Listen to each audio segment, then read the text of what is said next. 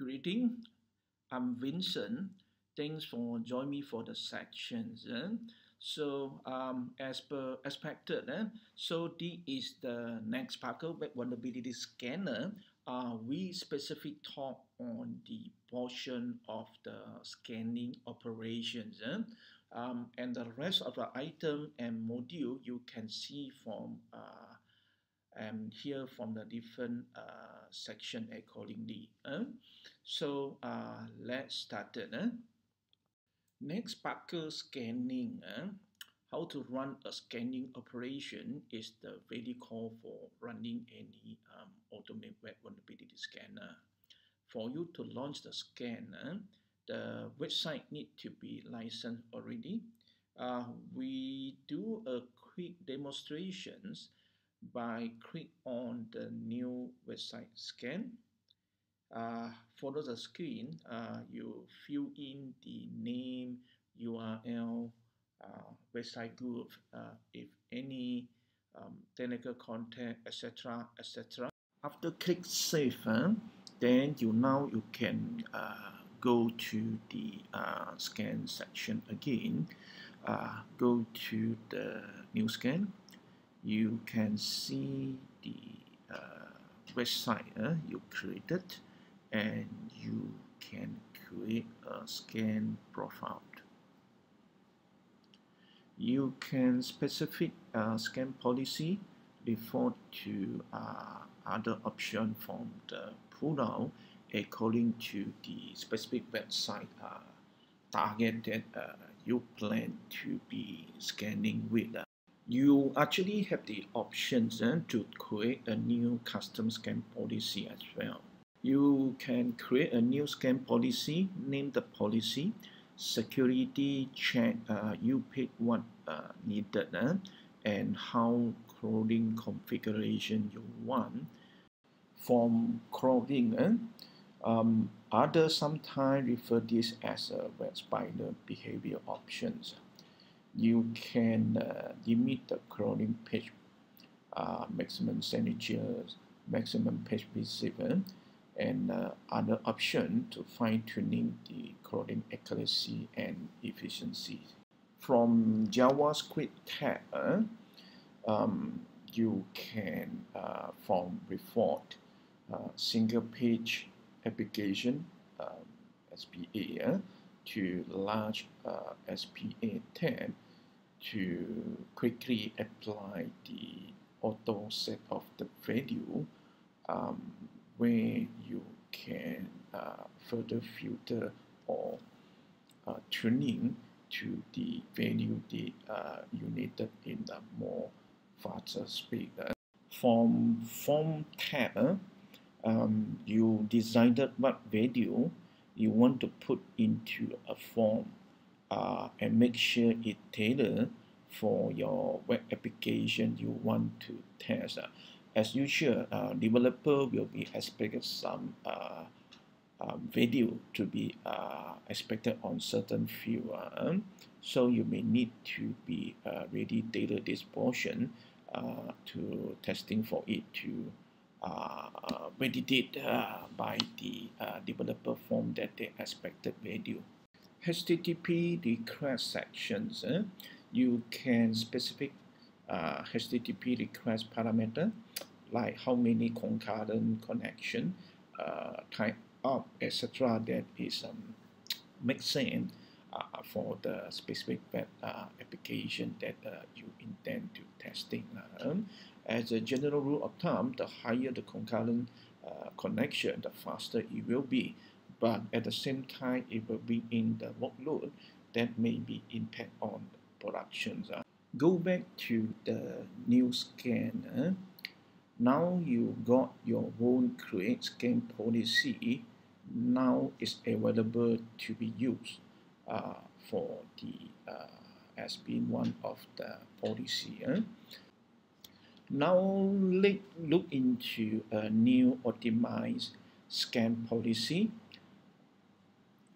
Scan policy optimizer actually from here feature the multiple quick check for you to select from your operating system, web server technology, application server platform, database server technology, as well as the web application behavior, resource finder, and you can from here finally name your scan policy. Now let's look into the URL rewrite tab. URL rewrite, it will help to make sure the website crawling is efficient.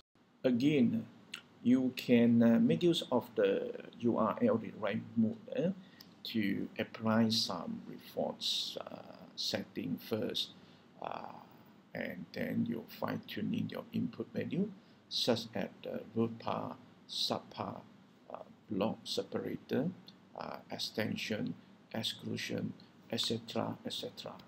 Scan time window tab, it will allow to define when the scan start, pause, and resume to avoid for peak business hour disruption that you create during the scan. Now let's look into the scanning scope. You can decide the range set at the path and the below the whole domain, only the enter URL or exclude certain resources or area of your website. Add additional website. You can add the additional website to be scanned together for this specific testing.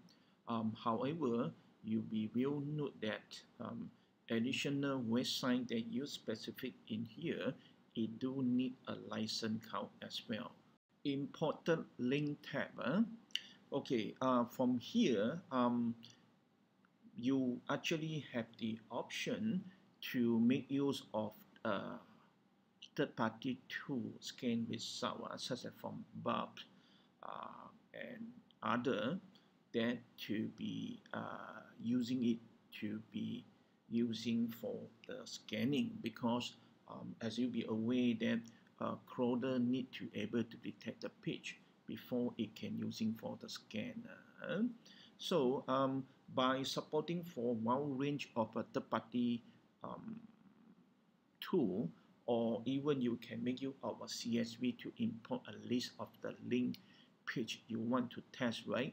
Then making it possible to be support some of the particular link page that is missing from the crawling configuration you made before, such as some you may only able to detect by using the proxy manual crawling process and so on. Form tab for form authentications and perform credential-based scanning. You need to provide a link with the login, username and password for use for the credential scanning and testing. You can click login and log out to test detect in section and out of section detections to make sure it's working properly. You can even make use of the JavaScript to create a custom script to auto fill out. For using the API, you can use the custom header to authenticate. For website testing, make use of all auto tool, right? It is being supported as well. Of course, when the time you want to do those scan, then you make sure that you are define it properly in this part of the sections. The above cover for the main section objective, the Netsparker scanning operations. Now we turn to the frequent asked question. If you have any, please rise up. Else you can continue, feel free to send over while the info at e-spincorp.com for us. We will look into it and come back to you. Thank you, everyone. So that now we conclude this whole section objective. Once again, thank for joining us for the sections. We look forward to have another section with you on the relevant and the related topic on the futures. Thank you.